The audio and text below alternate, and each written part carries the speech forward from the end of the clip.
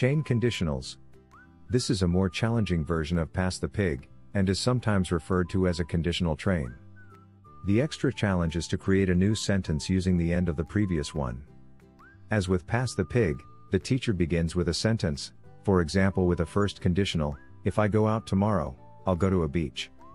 The next person in the team relay must then use the end of the previous sentence, if I go to the beach, I'll sunbathe.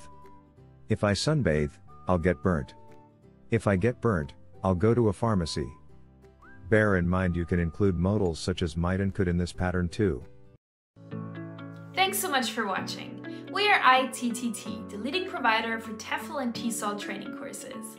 If you like this video, please subscribe by clicking the button down here and click on any of the videos here on the left for more interesting teaching tips for getting certified to teach English abroad and online.